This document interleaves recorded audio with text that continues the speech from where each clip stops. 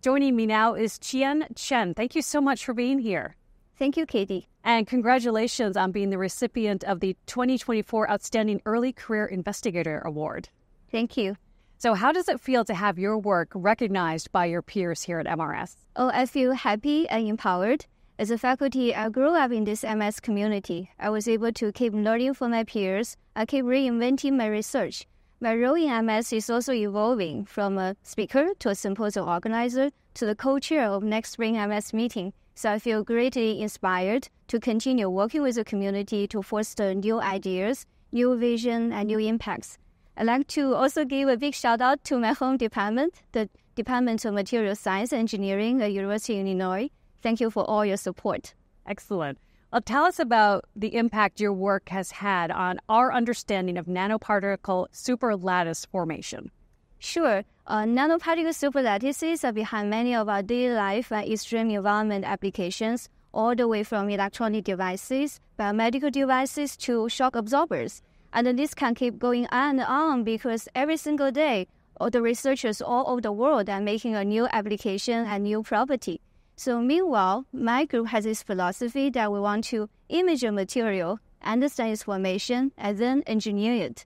So we have taken the imaging challenge to videotape the formation process of nanoparticle superlattice in real space and real time.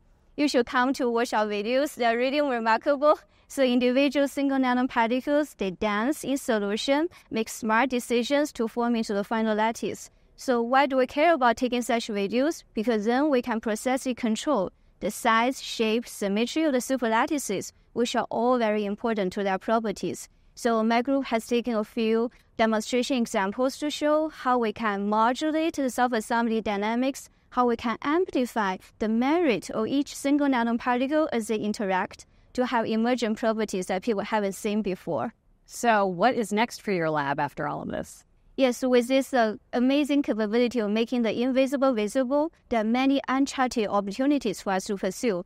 Going beyond nanoparticle superlattices, my group has been working on complex materials that are heterogeneous, such as filtration membranes and batteries. We're using the best characterization technique, including and going beyond liquid phase electron microscopy, the best modeling and data science approaches to understand that structural property relationship. The same argument can also be extended to biological systems. So my group just published our first paper on liquid phase electron microscopy imaging of protein solutions. So from those videos, we hope to understand the complexity of biological systems from protein to cells to understand how our brains work, how our immune system respond.